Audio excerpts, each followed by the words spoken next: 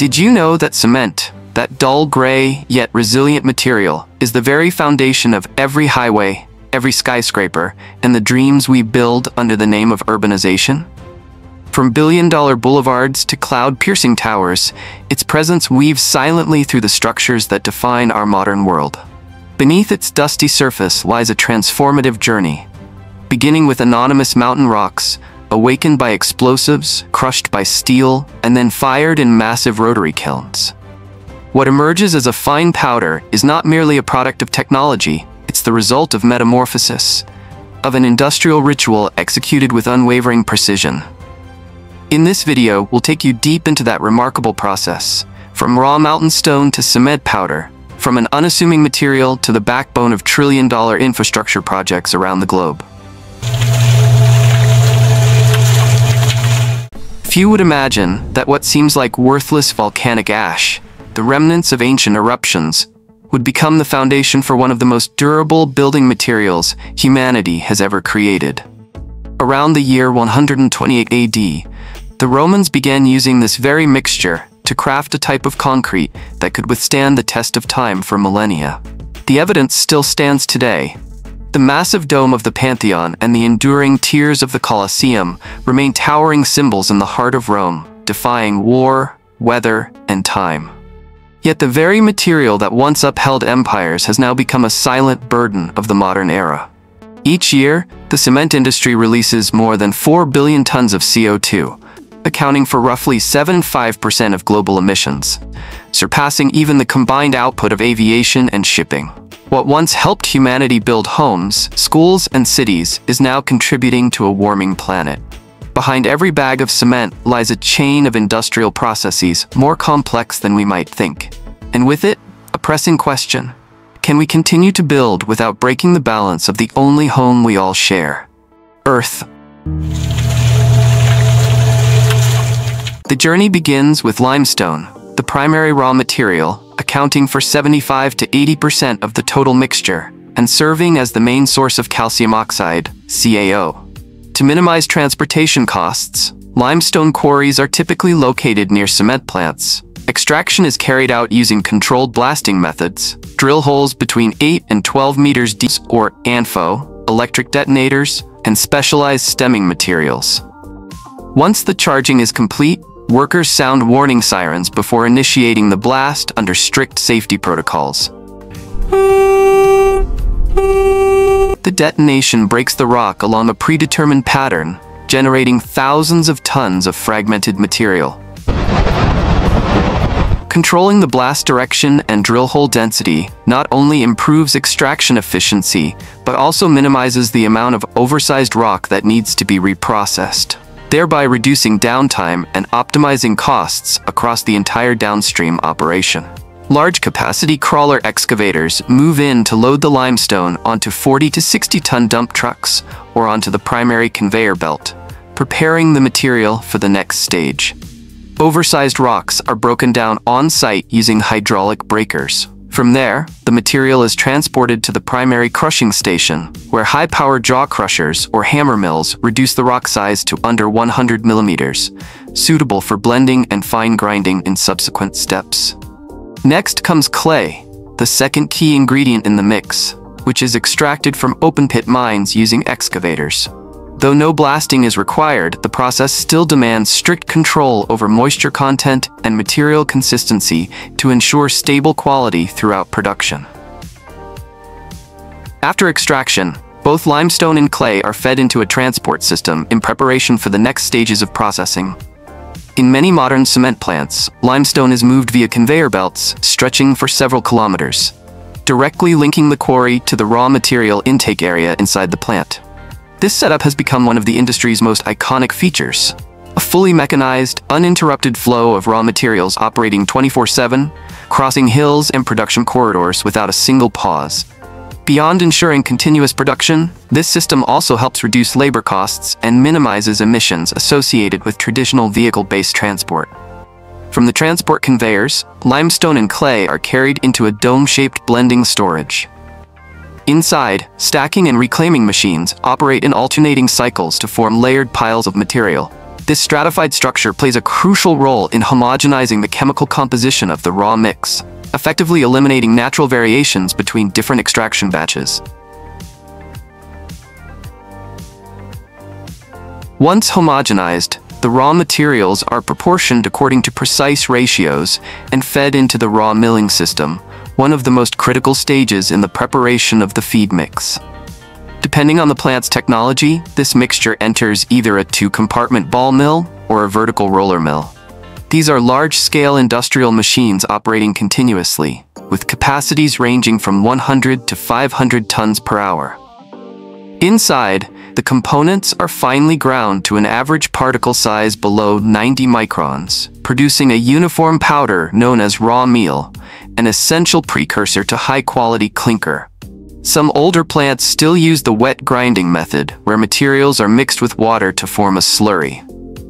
Although this approach allows easier adjustment of composition, it consumes significantly more energy and is increasingly being phased out due to its lower efficiency compared to dry milling. The entire process, from blending to grinding, is fully automated and monitored through a SCADA, supervisory control and data acquisition system.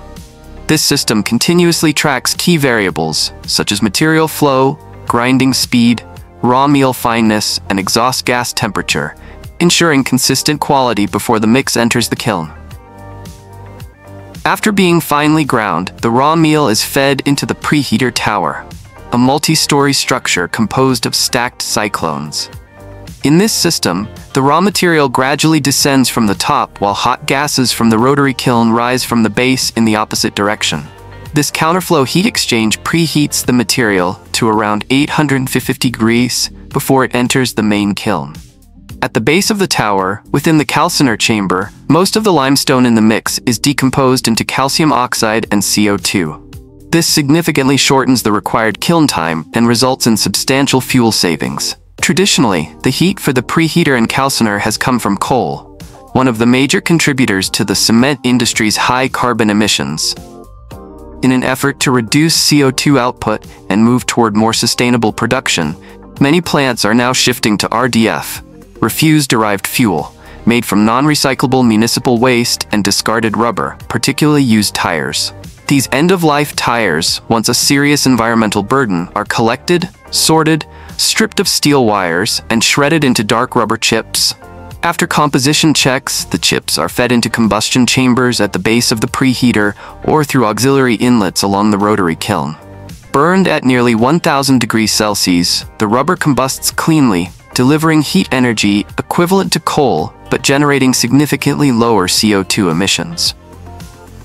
Additionally, some plants are incorporating other alternative fuels such as industrial sludge, textile scraps, and agricultural waste.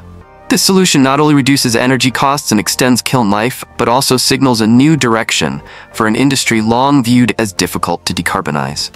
And right at this turning point, a pressing question emerges. Can cement, once synonymous with emissions, become the foundation for a more sustainable future? Leaving the calciner, the raw meal enters the rotary kiln, where internal temperatures can exceed 2,700 degrees, around 140 degrees Celsius. This is the most energy-intensive stage of the entire production line and the site of crucial mineralogical transformations. Inside the massive, slightly inclined steel tube that rotates slowly, the material undergoes partial melting and then recrystallizes into clinker nodules, the essential compound that gives cement its characteristic strength and binding properties. The kiln's internal conditions are closely monitored using thermal sensors and infrared cameras. These tools allow technicians to precisely control rotation speed, fuel feed rates, and material residence time, ensuring that the chemical reactions occur efficiently, the clinker meets quality standards, and energy consumption is optimized. However, this is also the stage where the majority of CO2 emissions in the entire production process are released. Each ton of limestone decomposed emits a substantial amount of carbon into the atmosphere, a legacy the cement industry continues to grapple with in its pursuit of decarbonization. Fresh out of the rotary kiln, clinker remains incandescent, carrying temperatures well above 1000 degrees Celsius. If not cooled promptly, uncontrolled mineral reactions may continue, compromising the structural stability of the material. To prevent this, the clinker is immediately transferred to a grate cooler, a continuously moving platform where high-pressure ambient air is forced upward from below. Under this stream of forced convection, the clinker cools rapidly to below 100 degrees Celsius. This controlled, continuous cooling process not only locks in the desired mineral structure, but also allows for efficient heat recovery. The extracted thermal energy is reused in other stages of production, significantly improving the energy efficiency of the entire system. Once cooled, the clinker moves on to the grinding stage, where it is blended with gypsum and, depending on the type of cement being produced, supplementary materials such as ground granulated blast furnace slag or fly ash. This mixture is fed into high-capacity ball mills or vertical roller mills. Inside, the clinker is continuously crushed and ground by steel balls or high-pressure rollers, producing a fine powder with a typical fineness of around 4,500 cm per grog, depending on the technical specifications of the final product. The quality of the finished cement is tightly controlled using automated weighing and analysis systems. Every key parameter, from fineness and mineral composition to compressive strength, is monitored in real time to ensure that each batch leaving the mill meets consistent and reliable standards before it is bagged for distribution.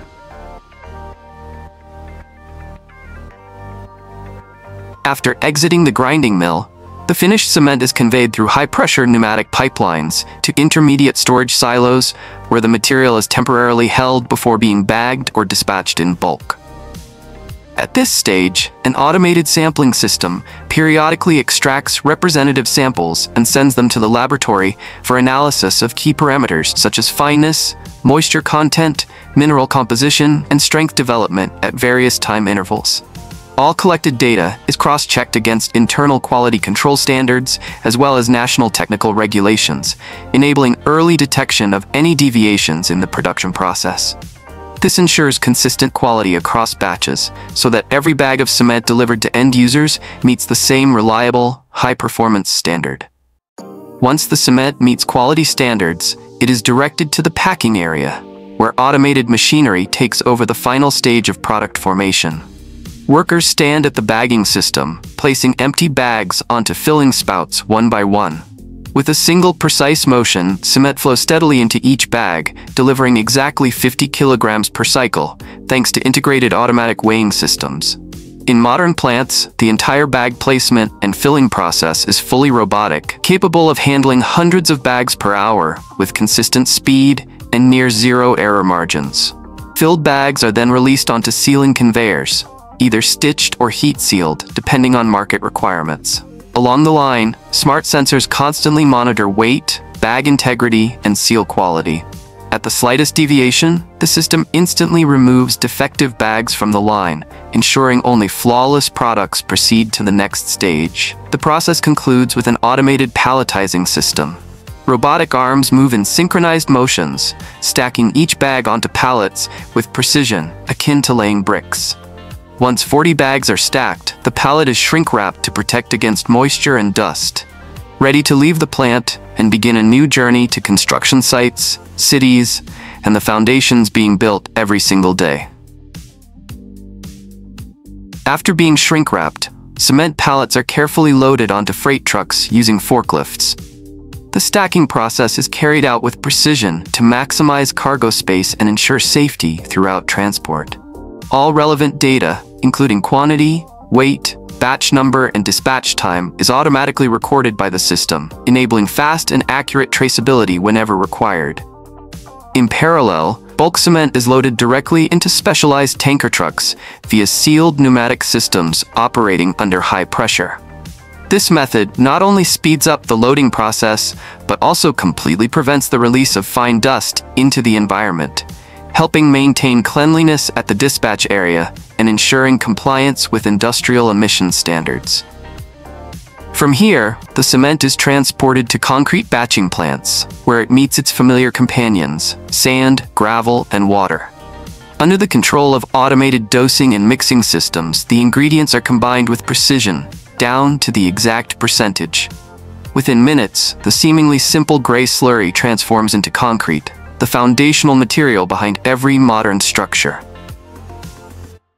From coarse blocks of limestone to ultrafine powder, bearing the weight of entire structures, every bag of cement is the result of technology, precision, and meticulous labor.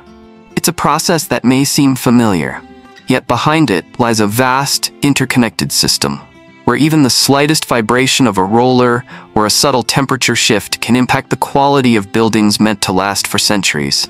Thank you for joining us on this journey to rediscover a material we often take for granted. Cement doesn't just support homes, bridges, and roads. It reveals how human knowledge and engineering can transform the most basic elements into the foundation of our modern world. If this video gave you a deeper appreciation for the silent substance beneath your feet, don't forget to like and subscribe to our channel, because behind every familiar material lies an extraordinary story, where technology, humanity, and nature intersect in ways you may have never imagined.